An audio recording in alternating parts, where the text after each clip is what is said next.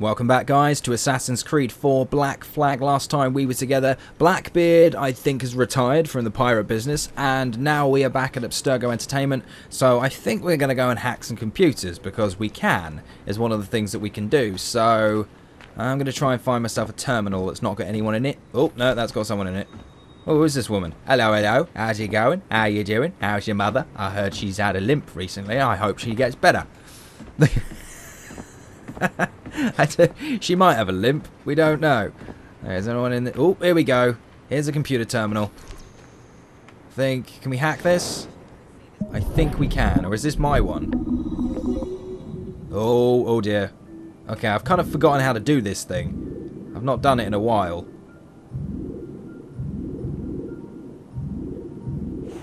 Okay, so what does that do?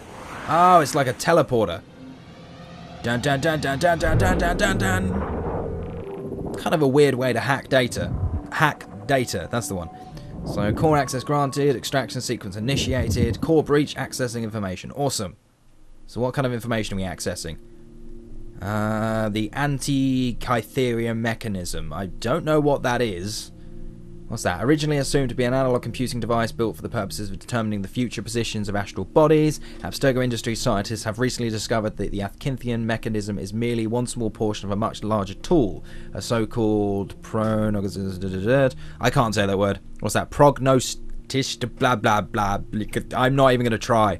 Thought to have been used in the first civilization to make probability-based predictions of future events. It has been confirmed, for instances, that our precursor race used such a device in conjunction with their inherent precognitive abilities to locate and contact Mr. Desmond Miles, the source of Sample 17 strand. The purposes that shall remain classified. It is also known that due to the nature of these quantum probability measurements, that such machines would have been exceedingly difficult to use, and that many hundreds and thousands of trials would have been needed to peak such great distances into the future. Right, I kind of see what's going on there. So what's that? So we got the Baghdad Battery, a mystery of the puzzle scientists for decades. This is another one of those things that I feel like maybe I should read after the series is finished. Like, do you guys want me to read these things after I finish this series? Because there's so many of them.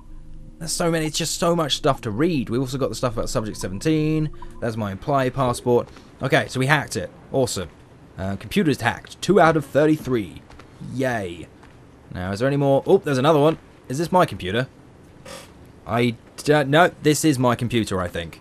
Okay, so we don't want to use that. Oh, here's another one. Here's another one that we can hack. So, hackety hack, shall we? Okay, so where are we going with this one? Nope. We need to... Oh, I kind of see where we're going with this one. Let's go down this way. I think that'll... Nope, that's not going to do it. Oh, there we go. We got it. Marvellous. Alright, so what are we getting from this? Core access granted. Initiated extraction sequence. Extraction sequence initiated. Core breach. Awesome. And what do we got? Oh, hello. This is a very long one. This is a very long one, but I'm going to read the little note at the top. So, Olivier, here's the initial presentation I received. It's a little light on facts, but these guys know what they're doing. We'll know more when they arrive on Monday. Let me know if you feel like attending. John. Here's the initial presentation. Bloom. Why now? Why wait? Why Bloom? Okay, so I think this is just a presentation.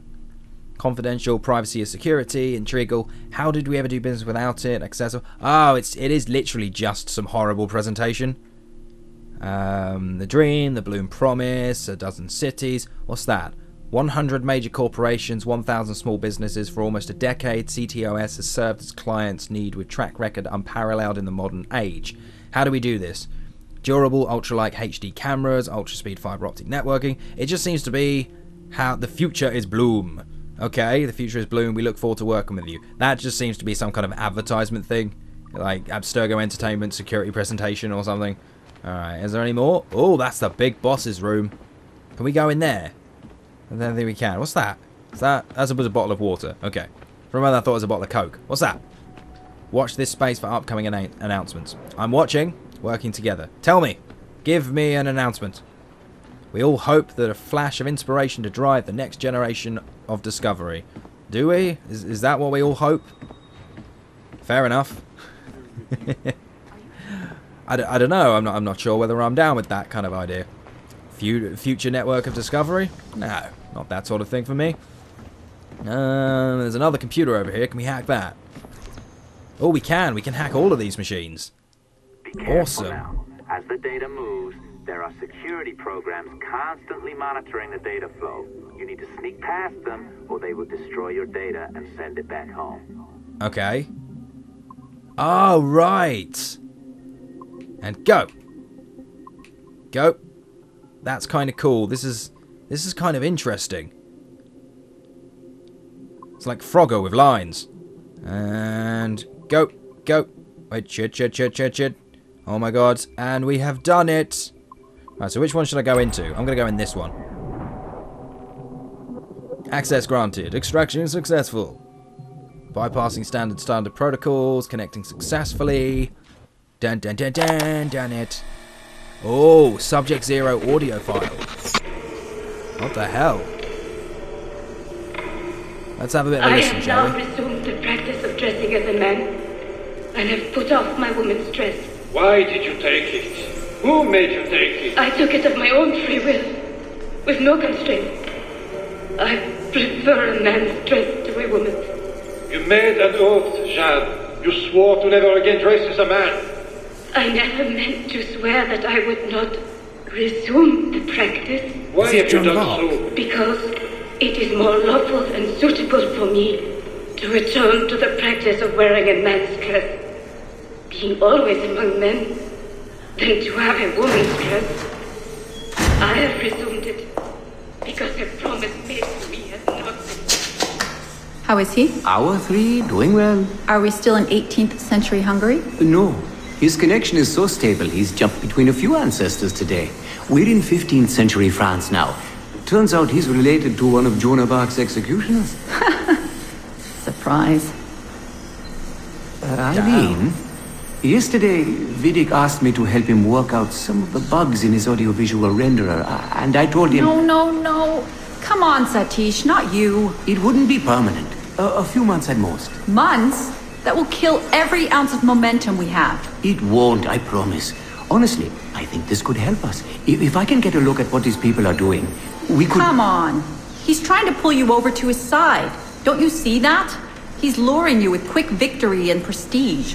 That's not what this is about, honestly. I need to get back to work. Eileen, I'm sorry. Do what you must. I'll survive. This is long.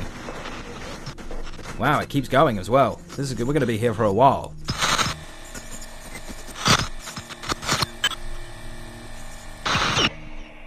Surrogate Initiative, Test Session 32, April 2nd, 1981.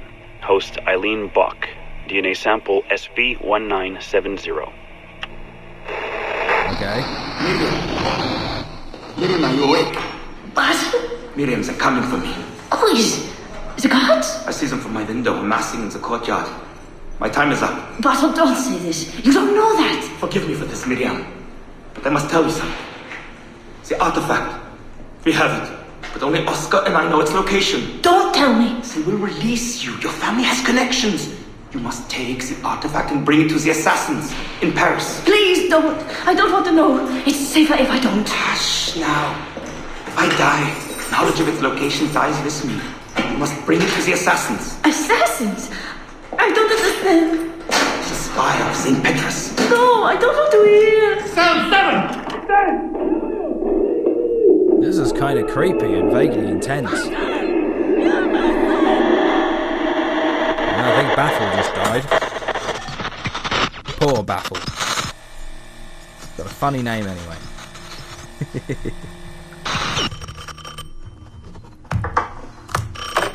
Hello? Eileen, hi. It's Carl. Carl, I know it's you. Sorry, you just sound exhausted. Did I wake you? No, I've just been busy. It sounds like it. I'm just a little tired, that's all. No, I mean, your project sounds fascinating. Your colleague, Dr. Warren Vidic, he called me recently and he told me what you've been up to. He what? Warren? Yeah, he told us about your research, memories, ancestry, all of that. He even asked if we'd be willing to come in and... No! Jesus, no! What the hell is he doing? Eileen, it's okay. We signed some papers, non-disclosure stuff. No! He's trying to fuck me over. Damn it! Eileen, we just talked about my mother, just like you and I did. World War II. That's all. It's the artifact. The what? Carl, if he calls you again, you tell him you work through me, okay? That's it. Vidic has been a pain in my ass for years, and I don't need him getting all the glory for my 2 years of hard work. All right. So how should I go about this? I mean, the wheels are in motion. I don't know. Just go through me if he contacts you again. Please? All right. You'll do that? Of course. Yes. Thank you, Carl. I'm sorry I was short with you. I've just been exhausted. That's all. It's all right, hon. Just take care of yourself. This is really long and kind of confusing. Morning, at the same Eileen. time. We're almost ready. Just a few more adjustments. Okay. I had the team do some research on this artifact we've been chasing, and it appears the Third Reich actually found something matching its description sometime in 1940. Nazis. Eileen, are you all right? Sorry, yeah. I'm fine. Just a little scattered. Vidic called my ex-husband last night. He wants to put him in the Animus. To find the artifact before us? Exactly. Well, it would be faster using Vidic's Animus. And maybe that would get us back to our original work. Satish, if we let that happen, then all our money dries up. Lillian is paying for us to find the artifact, not improve our methods. Do you understand? Right, of course. I'm sorry. Let's just burn those bridges when we cross them. Are we ready? Yes, just a few more adjustments and you're in. I made a small change to the genetic input modulator. I'm hoping that buys us a few more minutes. Even a few seconds would be nice. I'm ready. All right, settle in. Oh. Is that the end of it?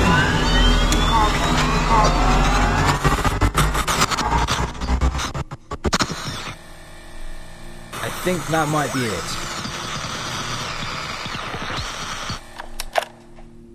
Yeah, that's it. Okay, so that was about Subject Zero. So Subject Zero is obviously the first guy that ever went into the Animus. That's kind of awesome. There's another one here that we can hack, I think. It's just whether we get another audio file, because those things were really long. Okay, let's have another hackety hack. Oh, it's another one of these ones. I kind of like these. These are entertaining. It turns out that this is probably like a fact-finding episode. There's not going to be any killing or fighting. It might just be a lot of listening to these things. Just so you know what you're getting yourself in for. And go! And go! And go! And go! Oh, damn it! Okay, let's try that again. Up we go. Let's get through as fast as we can. Oh, son of a... Okay, I'm going to take it slow. Maybe going fast doesn't really work for me. Go. There we go. Marvelous. Dun dun dun dun dun dun dun dun dun dun dun dun dun. Fantastic. Access granted. Extraction successful. Bypassing standard protocols.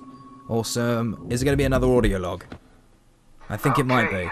It is indeed. It's been a few weeks since the last recording. Sorry about Settle that. in. Of course, I guess it's just a few seconds for you. I'll leap down the playlist. Anyway, I was talking about Clay. Casmeric, Subject 16. So, when I fell into a coma back in Italy and woke up in the Animus Black Room, it was so calming. It felt like I had woken up into a dream. Haze. A dream where none of this mess had ever happened. Felt like I should just be getting ready for another day of pouring drinks at bad weather, and another day of complaining about being between girlfriends and wondering what the hell to do with myself.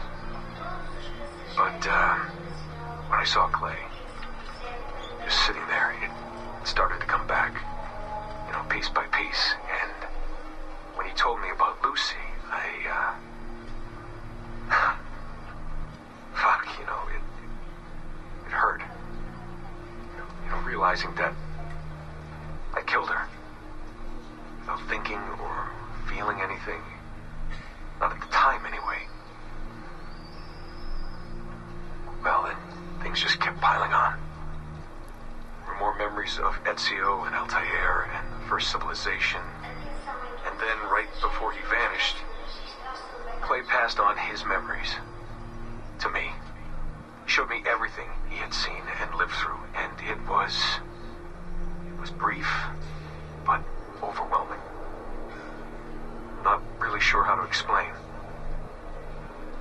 glimpses of Adam and Eve and their escape from slavery. He saw the beginning and the end of the war between the first Civ and humans. He saw Minerva, Juno, and Tinia trying to work out their calculations. At least that's what they called them. They had these This tools, is Desmond. powerful machines that could predict possible futures. Not what was going to happen, but what could happen. Probabilities.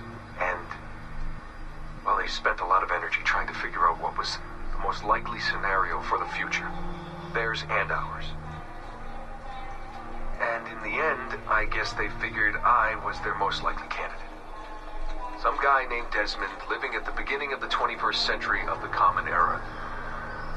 But which Desmond was the right one? Because, you see, probability is a weird thing. It can branch out in so many ways. Which version of me did they need? Was it the Desmond who got married early and had a son? One who stayed single in New York? Or was it the Desmond who moved to San Francisco to be a waiter?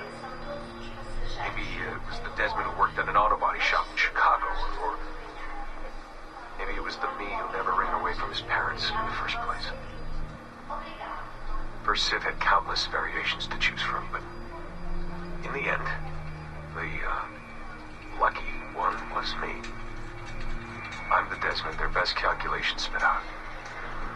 I'm the Desmond they left their messages for, and I guess I have to live with that honor. What an honor. Pretty tired. There'll be more later. Ciao. Oh my god, that was Desmond. That was kind of, I don't know, that was really sort of eye-opening. We learned quite a few. That's a really weird gun. The hell? Is that a Nerf gun? That kind of looks like a Nerf gun to me. And I think there's another one there. It's like an Abstergo gun. That is definitely a Nerf gun. Fair enough. But I don't know, that was kind of weirdly eye-opening, if you know what I mean. It's a little bit strange.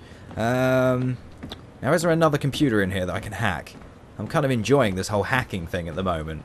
Especially considering I think I've only hacked 5 of them or something like that. Is there any more in here? Can I go in here? Oh, it's a level 2 clearance. That's not fair. That's not what we want. We want level 1 clearance. No, we need level 2 clearance, I suppose, to get in there. No, no, no, no. I'm not going near the elevator. Not just yet. I know that she wants to take me somewhere, but I'd rather not. I'm kind of having fun having a look around, you know. There's another room here that we can go and have a look-see in. We've not been in this one yet. So, what do we got in here? Oh, we got another one to hack. Can we hack this? I think we might have already hacked that. I think when it's got the red screen on, that means we've already hacked it. At least that's the assumption I'm going to go with anyway. Oh, what's that? Oh, it's one of them scanny barcodey things. Can we scan that? What does it do? Sticky note 12. Today, Extego Templar funds have given themselves to be based practical to wrongly, that man and a woman are delicate and sensible and feeling creatures in and themselves and therefore deserve satirity and comfort and mindlessness. In the presence of pleasure, nothing could be sicker, falser, disgusting, lying bastards. Okay. Fair enough. That was a little bit weird. Some guy just having a bit of a rant there. Oh, we got another one that we can hack. Awesome. I think this is probably a ball. Yeah, this is one of those ball hacking ones. Okay. Shouldn't be too hard. Wait. And we have done it. That was kind of easy. Still pretty cool, though. So, core access granted. Initiating Derbiter. Extraction sequence initiated. Core breach accessing information. I wonder if there's another audio. Oh! That's the guy! That's the Pope! Remember him? We killed him in the previous game. Okay. So, Roderick Lanco, Pope Alexander IV, a cleric and born Vivant, or whatever that means, by any name. Rodrigo Borgia served as a Templar Grand Master from 1476 until his death. For too long, this man of faith and passion suffered under a smear of campaign at the hands of his enemy, Ezio Auditore. Let him now be celebrated and remembered for his progressive outlook and focus on family values. Do not celebrate this man. He is crazy. Literally mental, that guy. Okay, well, I did it, so I found it. That's good. That's another computer hacked. And I think... Wait, is there another one over here that I can hack? Oh, there's another one. I was going to end that one there, but I think before I do, I'm going to hack this last computer. Well, the last one in this room, at least. There might be another thing about the Pope. Some more information to, I don't know, disgrace the Pope. Oh, there we go. Easy peasy lemon squeezy. So what do we got? Yeah, we've accessed the core. Extraction sequence initiated.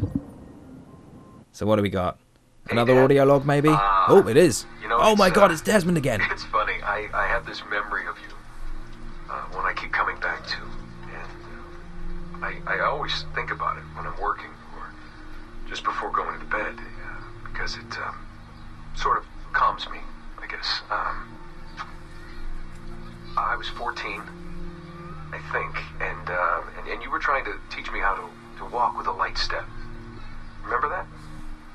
How to be mindful of how much noise I made when I moved around. Simple stuff. Stuff I understand now, but back then, I gotta tell you, I thought you were just being an asshole. You told me you were gonna go up to your room and sit with your back to the door and read a book. And you wanted me to wait at least 15 minutes and then sneak up there and tap you on the shoulder without you knowing. I even remember the book you were reading at the time, the one by Captain Johnson. And you warned me that if you caught me, we'd have to start all over. Then you went upstairs. And I waited. I waited, and I waited, and I waited. I waited 4 hours before deciding to go up. And even then, it took me 20 minutes to get to the foot of the stairs. And another 30 to get up them. And then 10 to get down the hall, and there I was at the door and peeked into your room. And I was so hoping that you'd be asleep. But no, you were still reading, and I just about shit myself. But 10 minutes later, I was just 5 feet away from you. And that's when I remember setting my foot down. And you flinched. Ever so slightly. You flinched. I thought maybe I'd imagined it, but I knew you'd heard me. You didn't say anything. You just checked your watch, you reached for your drink, you took a sip, and then you kept reading. But I knew I'd failed. You didn't say anything. I didn't understand why. Then I lunged and tapped you on the shoulder, and you turned around, and oh, fantastic, you said, and you scooped me up, and you gave me a big hug, and I didn't say anything. But Dad, I was so pissed off. I wanted to scream at you. I failed, and you knew it, but you said nothing. And I stayed mad for weeks. I thought you were patronizing me. But maybe you decided right there that I was never going to be the man you wanted me to be.